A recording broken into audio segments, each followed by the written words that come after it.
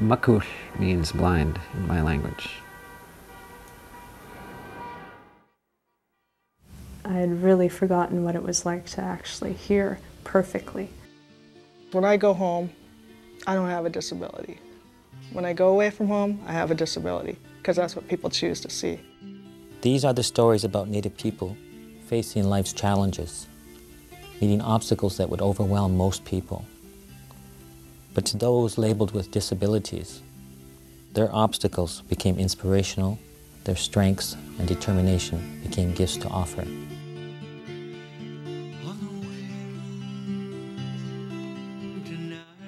Disabled people have a particular role to play in our communities, and I think that we can't, in any process that we engage in with government, we can't forget about the disabled, we can't forget about the elderly, and we can't forget about the very young. A third of our people suffer from disability, and that is an astounding figure.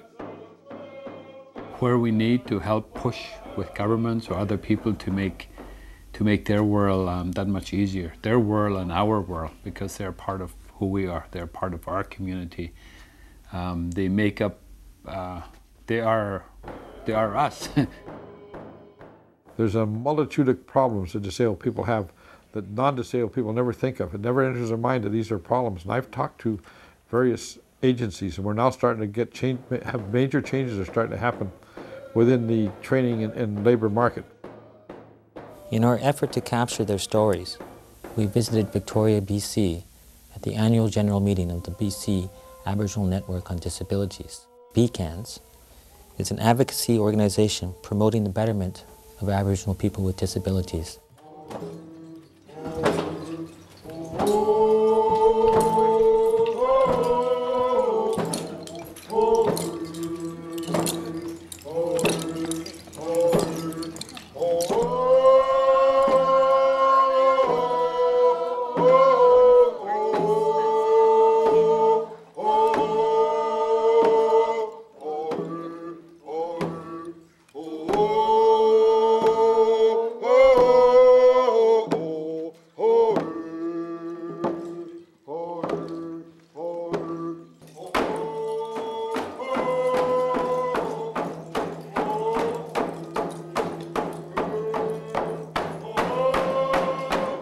One of the unique programs piloted by BCANDS was known as the HALO Project.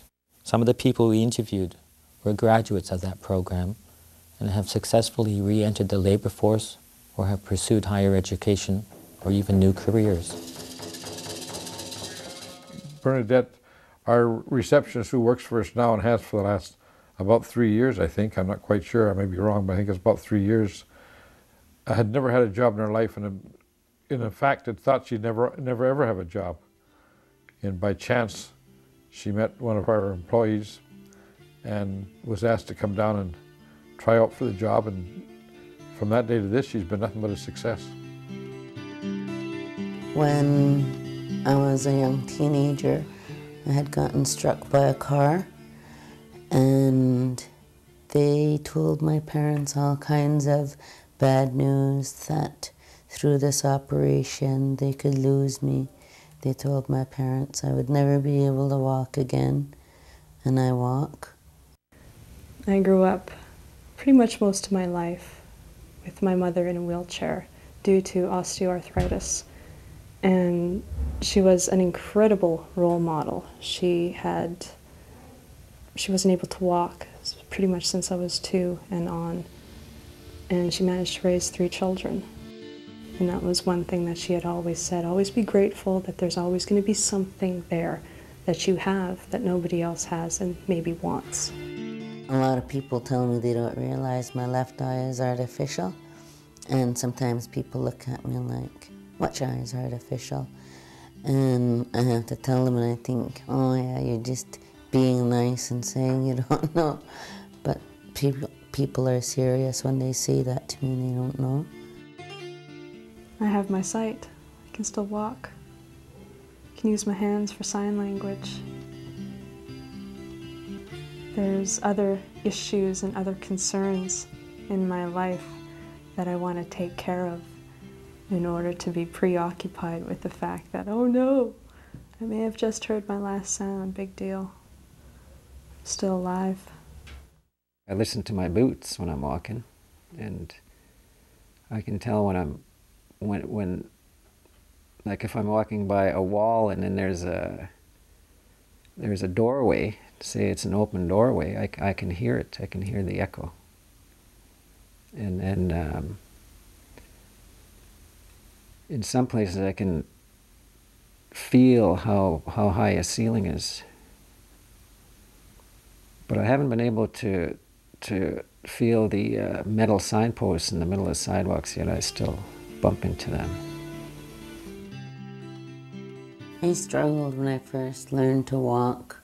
When I was walking up and down those stairs, that's what they used to make me do. And I used to be scared, and when I was walking up and down those stairs, I thought about that, thinking, and they said I wouldn't walk. Look at these stairs. And I thought, well, they said that I wouldn't walk, I wouldn't have children, and I did both. Downstairs is fully accessible to wheelchair accessible. We have a wheelchair accessible washroom. Right now we're working for hearing impaired because our reception is hearing impaired, and also finding out what ways we can serve people with disabilities. A lot of our people, especially in the V6A postal code area, is the area that we would like to service. Most of them are below subsistence level, you know, and poverty level. This is the reason for putting this center where it is. You know, we're very close to the downtown east side area. Make it accessible to those clients, the clients most in need, people that are falling through the cracks. HALO is the Heightening Awareness Leading to Opportunity program for Aboriginal people with disabilities, a variety of people with disabilities. It was offered as a pre-employment, employment, work experience, or as a bridging program for Aboriginal people with disabilities to get into further education or training or even work. When instructors called me lazy and stupid and et cetera, I knew I wasn't. I knew that I knew I wasn't stupid. I was 23 or 24 before I found out that I had learning disabilities. Do I see myself as disabled? No. The only time I have to think about cerebral palsy is if I go to a healthcare professional such as a physiotherapist or a doctor who actually gets me focusing on cerebral palsy. So I don't think about it unless I'm forced to look at it. The HALO project was great. When I first started school, I didn't have any self-esteem at all. I basically was in because they were funding me. I didn't think I'd make it. It was just kind of, oh, well, I'm here.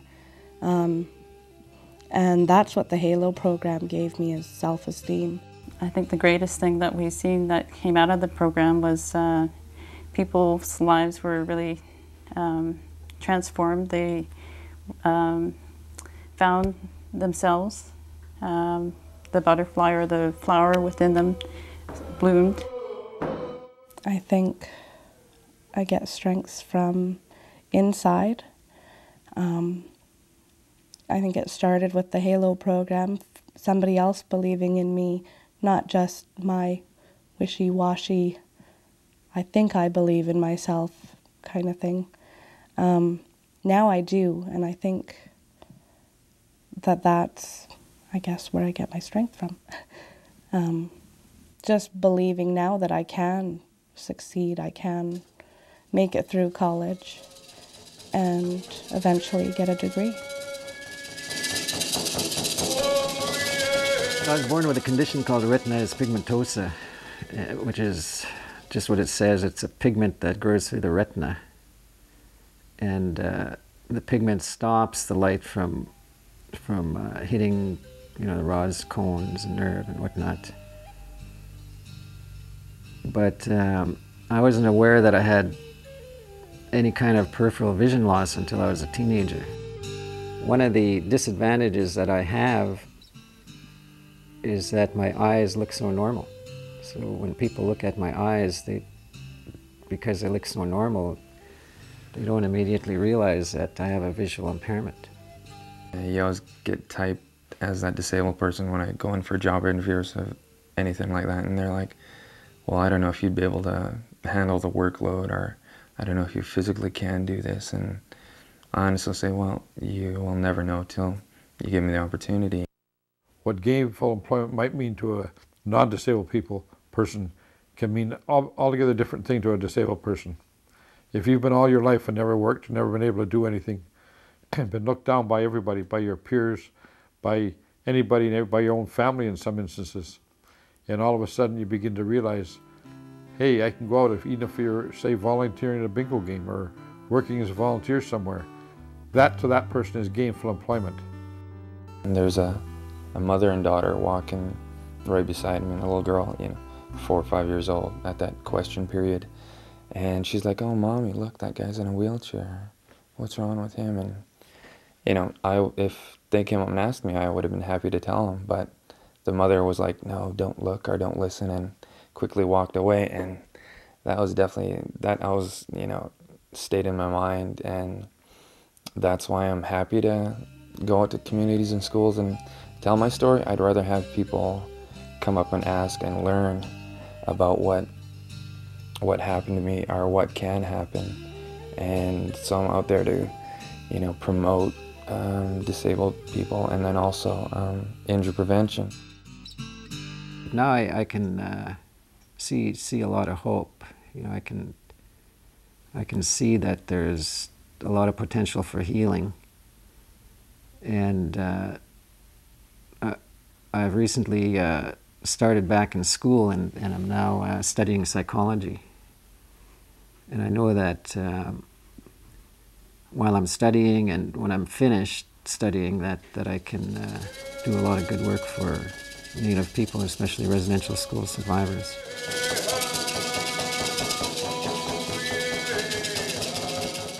I couldn't get out of my place and peek out the windows, see if anybody's going by. If somebody was, I'd stay inside, days and days. I wouldn't go anywhere. I've been in about, I think it's 26 recorded car accidents. And I went to the doctors and they told me I have arthritis. It's got psoriatic arthritis and rheumatoid arthritis.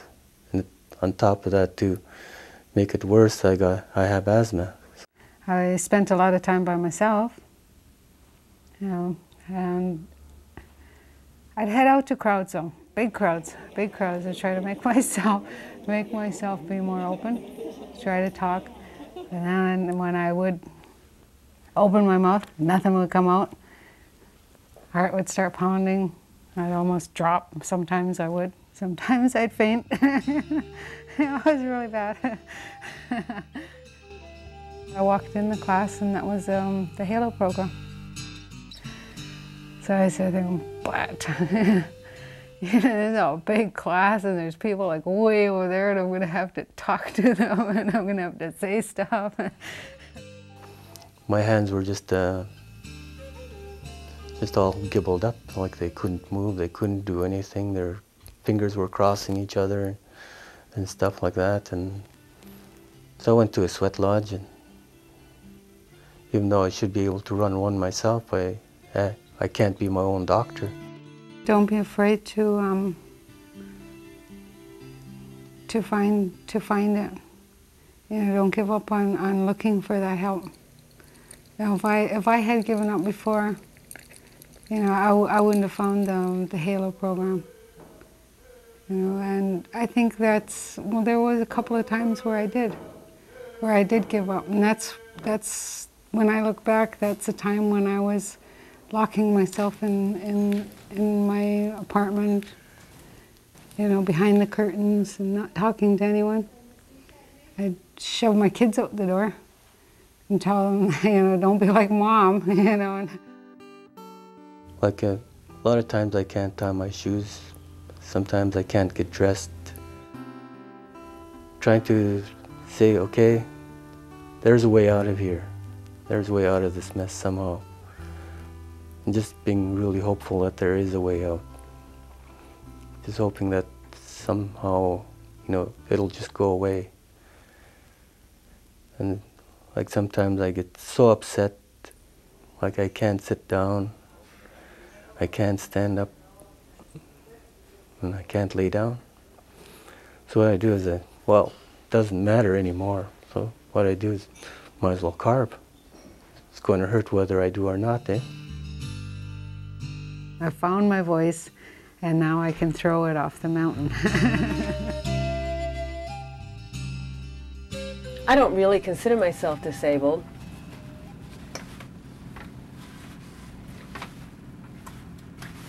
Because I'm sorry, I missed it. Because I know that if I behave like there's something that I need to hide, or like there's some shame involved in this, that would be bad. I know that people with disabilities face a lot of frustrations, that it's hard, and I face that as well. Now people sometimes look at me funny because I'm deaf. You've heard that phrase, deaf and dumb. They think perhaps I can't read or write or do other things that people who have normal hearing can do. However, deaf people don't consider themselves disabled. That's not an identification they choose. It's just a hearing loss, that's all it is. It's not a disability. It's not something that destroys my life. It's just that I don't hear. So I don't consider myself as part of the disabled community, and I don't consider myself involved with disabilities as such. You shouldn't let anything ever stop you. You should always feel so you can go ahead with whatever you want to. If people tell you that you can't do it, you have to maintain a positive attitude. You have to consider that you can do whatever it takes.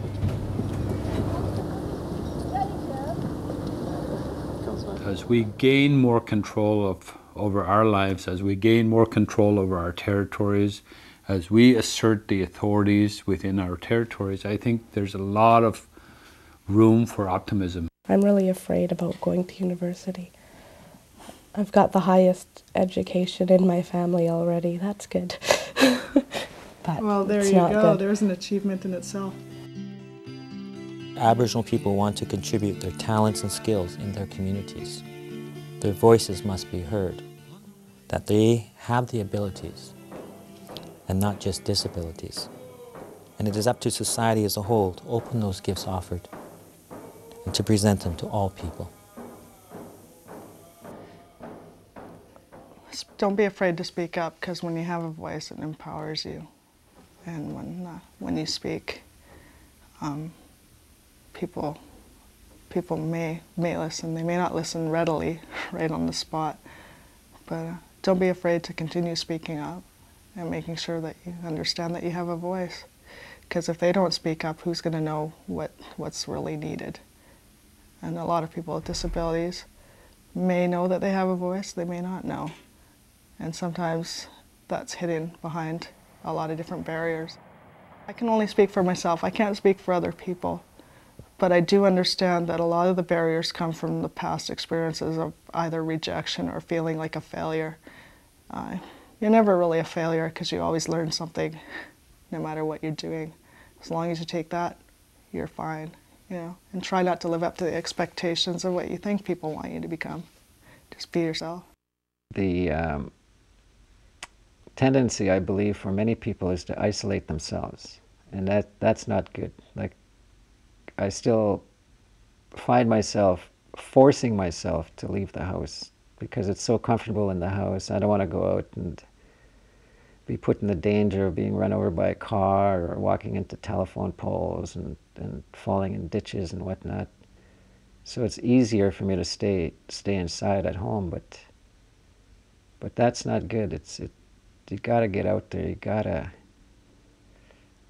You gotta make that social network, because it's so crucial.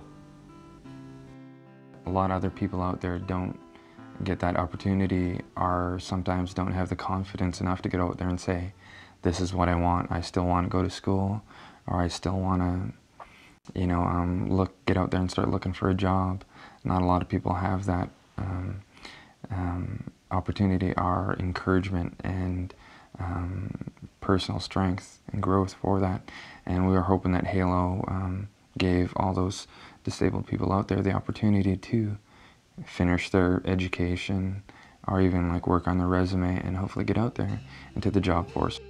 My vision is basically to keep on carving, to do the best I can to allow people to see the carvings, what I can do, and to live a really good life. I say, don't give up. People could be wrong, the doctors. They say things, I believe, that they don't want to tell your family that you're going to make it in case you don't. And I encourage people to just listen to their heart and just know that they're going to pull through what it is they're going through, their hard time. Yes, I am going to be able to achieve something remarkable with my life.